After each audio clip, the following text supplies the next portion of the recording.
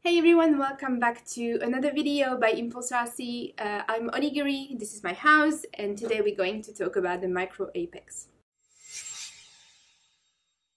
This video is pretty much going to be a simple presentation of the new frame by ImpulseRC. If you're familiar with ImpulseRC frames, you probably have heard about the Apex already, and this one is simply the little sibling of the Apex. It comes in a 4-inch version, which is this one, but it also comes in a 3-inch version. As a scale comparison, this is about the size it would be, and that's the 4-inch. This one is not a full build yet, but I built it in a way that you can picture what a full build with a 4-inch would be once you have motors and props on, so that would be about the size the 4-inch would be. And I have an open apex here that is a 5-inch, so yeah, that gives you an idea.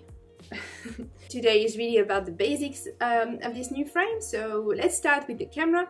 As you can see, in this one I've put the DJI FPV system with the Calyx Vista. Both frames can fit this system, and both frames can obviously fit any analog cameras that you've used probably in the past. In terms of dimensions, obviously 4-inch arms and 3-inch arms, depending on which frame you're going for. It's the same body regardless which size of arms you're going for, and all the arms are 4mm thick. The two bottom plates are both 2mm thick, and then you have the camera plates and the top plates, which are all 1.5mm thick.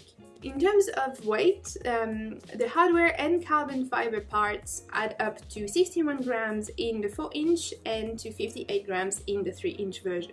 They both come with two different LiPo pads.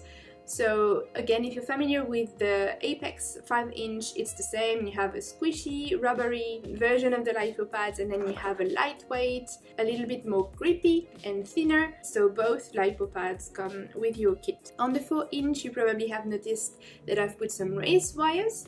Race wires had been created for the Apex 5-inch, and they are also available for the Micro Apex 4-inch. So that's an option you can add when you decide to build your 4-inch Micro Apex. Just like the 5-inch Apex, it comes with injection molded parts, so the bumper at the front and the motor skids.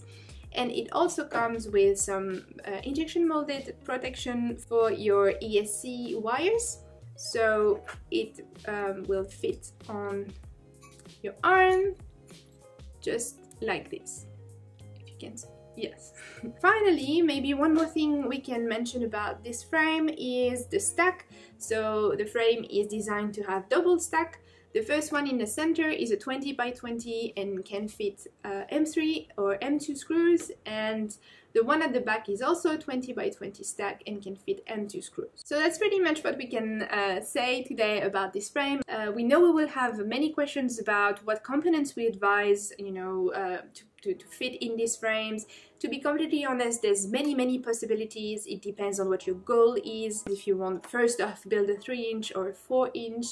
If you want to build a sub 250 gram, feel free to ask some questions in the comments, and they will be answered in the forthcoming videos that we're going to do about the Micro Apex series. So yeah, that's it for today. Thanks for watching this video. The team is super excited about finally showing you this Micro Apex. The team has worked a long time on it, and last year was a strange one, so we're super happy that we can celebrate the start of this new year with the release of the Micro Apex. We know a lot of people were waiting for it, so that's a good thing for 2021. So yes, thanks for watching this video. We hope to see you in the next one, and in the meantime we wish you some happy flying. Have a good day everyone, see you soon.